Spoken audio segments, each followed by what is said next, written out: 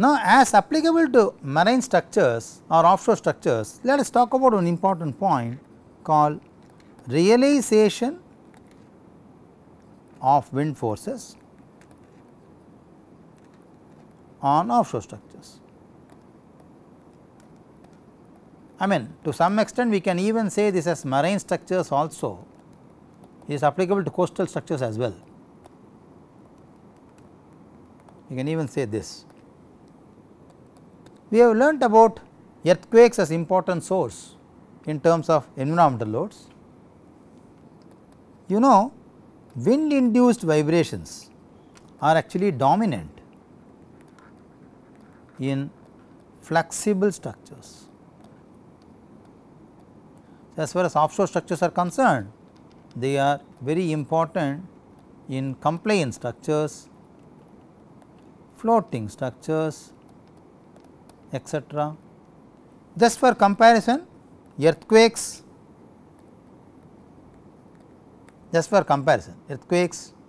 are dominant in fixed structures or stiff structures. Most bothering feature is that wind and wave are actually good friends. Why? Because they generally act together. So, let us understand few terminologies. We know V is now going to be V star plus V of t.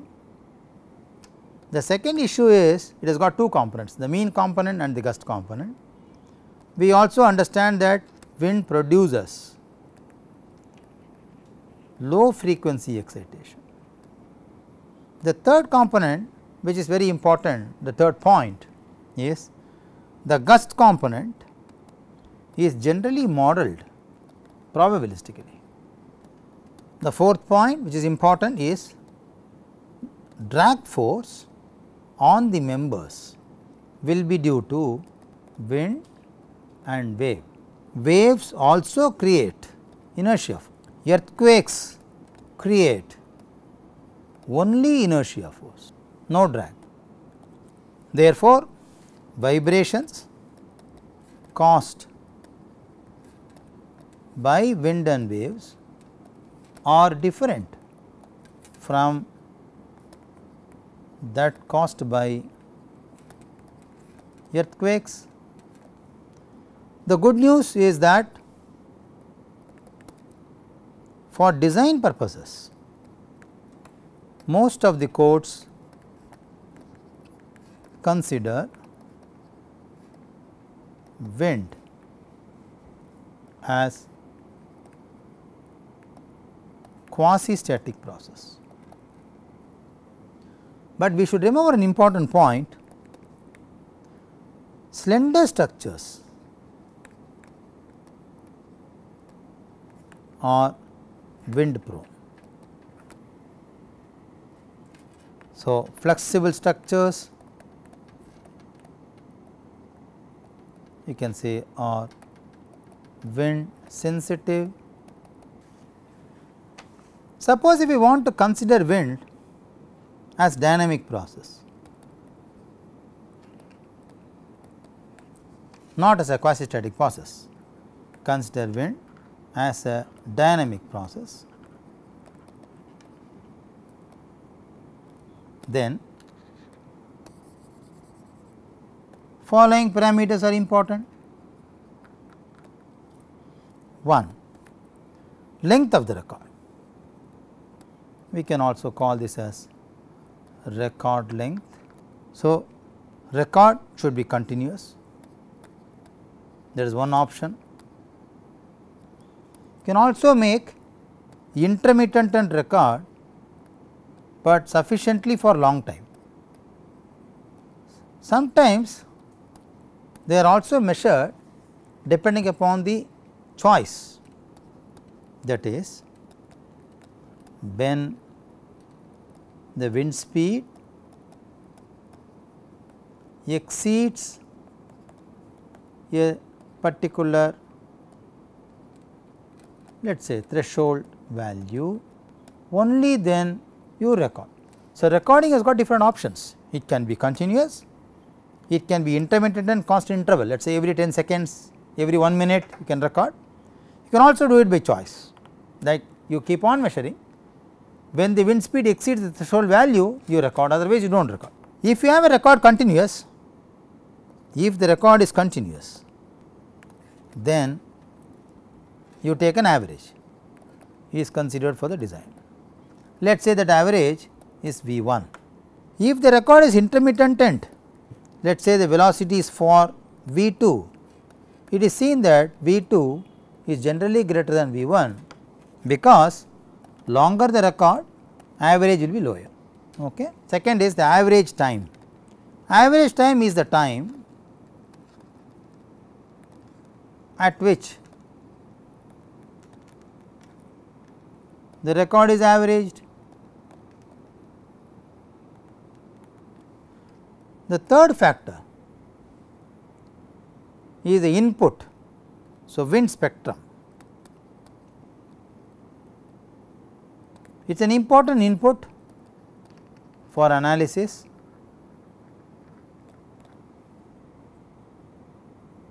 Actually, this defines the fluctuating component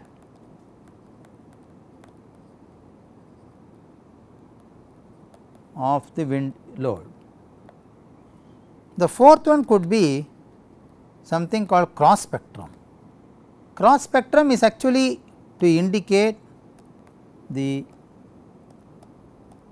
spatial dependence of wind velocity along height, along x and along y. It becomes a 3-dimensional variation, it is difficult to handle. So, this is compromised in analysis by using aerodynamic admittance function. There are two reasons why aerodynamic admittance function is being used. One reason is it is to bypass the rigorous random vibration theory. Second, AAF can be obtained experimentally with better accuracy. So, it can be easily quantified. So, aerodynamic admittance function is better quantified. So, we know that the total load because of wind is going to be half rho C D A V square,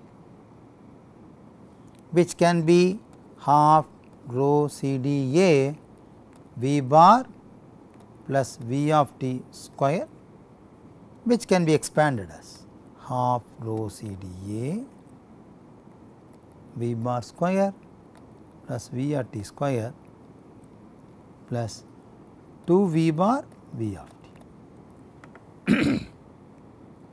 We also know that from the literature that V bar is much greater than V of t. We can also neglect V t square. So, doing that we can now say F w of t is half rho C D A V bar square plus 2 V bar V of t, which can be said as half rho C D A V bar square plus rho C D A V bar V of t. So, we call this component as steady mean drag force. We call this component as fluctuating zero mean force. Now, this can be expressed as steady drag component, mean component plus rho C D A V bar V. we call this as Fg of t. So, G stands for gust. Considering wind as an ergodic process, considering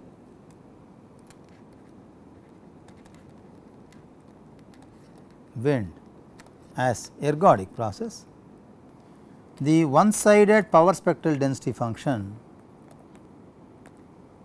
of wind process Fw of t is related to wind spectrum as follows, is given by rho C d A V bar square S u omega. We call this equation number 6. We can now say I replace the gust component with aerodynamic admittance function. I can say the spectrum is now given by 4 f bar square by v bar square of aerodynamic admittance function of S u omega, called equation number 7. Now, typical aerodynamic admittance function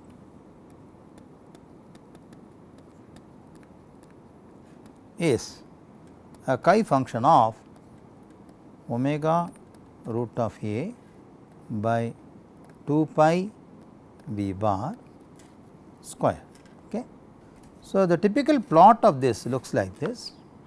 For increase in omega,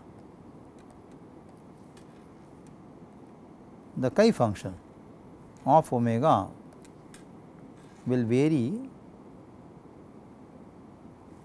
So, this becomes 1 and this is 0. So, on the other hand, when omega root a by 2 pi v bar tends to 1 at lower frequency, chi function of tends to 0 at higher frequency, that is when omega root a by 2 pi v bar tends to infinity, the chi function of omega root a by 2 pi v bar tends to 0.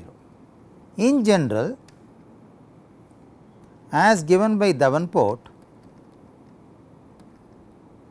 in 1977, chi of x is equal to 1 by 1 plus 2 x to the power 4 by 3. So, friends, in this lecture we started understanding aerodynamic load, that is wind load caused by wind. We learned something about the wind process, factors affecting